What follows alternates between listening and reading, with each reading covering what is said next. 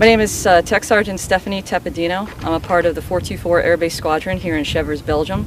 I'm the NCOIC of Transient Alert, which is the face of the airfield. Whenever an aircraft lands, they are the ones that are greeted by us in the Follow Me truck. We direct them to the parking spot, we support them as required, and we send them off.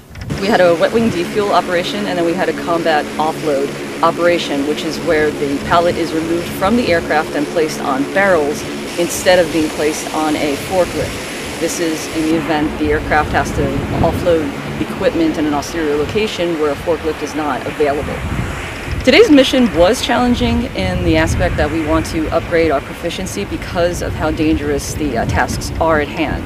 The wet wing defuel, the combat offload, as well as just any activity regarding passengers and operations on the airfield.